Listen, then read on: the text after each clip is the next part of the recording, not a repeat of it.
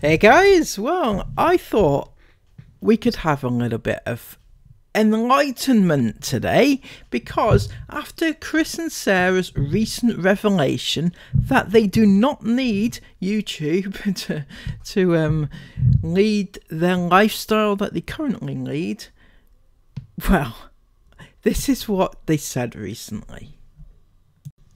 YouTube isn't our main source of income, so when it dries up, we will continue living the amazing lives we are living now. So that got me to thinking, what are these amazing income streams that the Inghams secretly have that nobody knows about? So I have done some digging, and I think I've come up with exactly what it is. You want to know? Comment down below what you think it is. So, first up, we have, due to Chris and Sarah's penchant for lying and fabrication.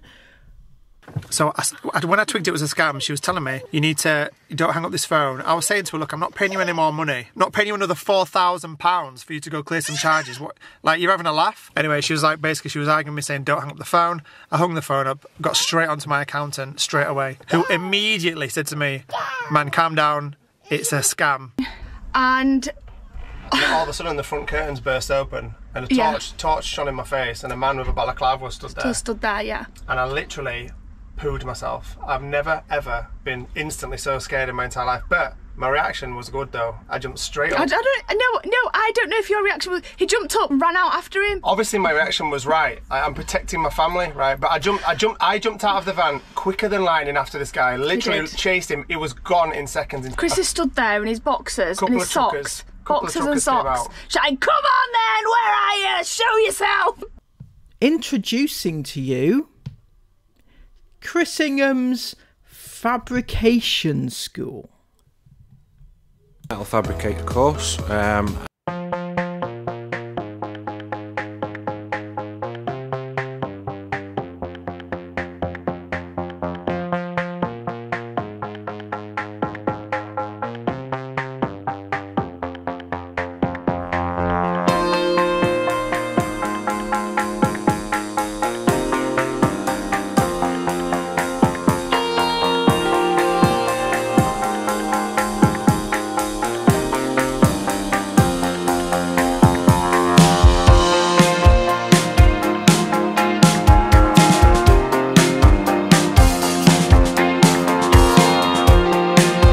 Appetite? Well, if it doesn't, this one sure will, because due to Sarah Ingham's absolute love of everything burgers, I'm sick of replying to messages and comments saying, have you seen this? Is this true?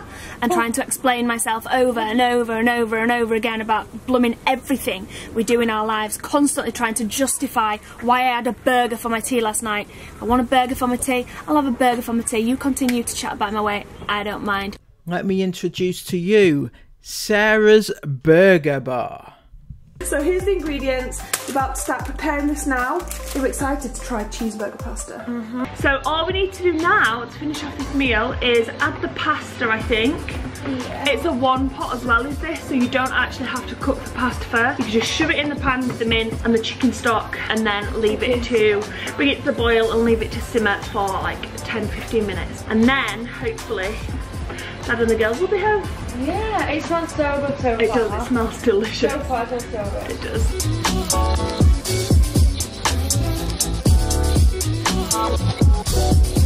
Now, Chris decided to also combine his love of flying things, piloting. We all know he loves to be a pilot, thinks he's a pilot, so he's combined his love for flying.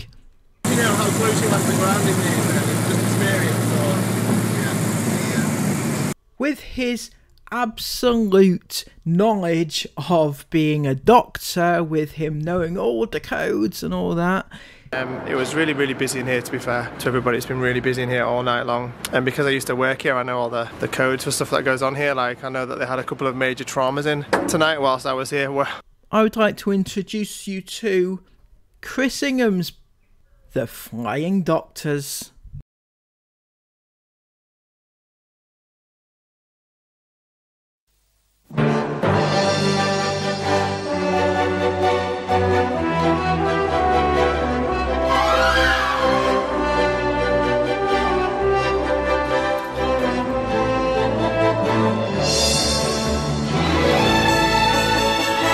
And finally, what else could a brilliant business brain like Chris Ingham and Bradford's Better Business Bureau Woman of the Year, Sarah Ingham, what could they possibly do with the house which has lain empty since the moment they bought it? Well, it is to put it on to Airbnb, getting them a spot on daytime TV on Nightmare Tenants. Slum landlords. Yes, you do understand. You're supposed to vacate the property yesterday. You know, I was upset what I'd come back home to. The plaster has been out today and filled in all the holes. In this series, we follow the experts whose job it is to evict nightmare tenants. I just want to mention as well, I'm sorry, I can't brush my hair, I can't change my clothes because I can't get to anything in my bedroom or anything around the house. This is currently the mess right now. That's my wardrobe. I've got the mattress, my dressing table, TV stand, curtains, coats. You name it, scam-wise, we've seen it. Excuse me, you have her? Excuse me? I think that could be our tenant.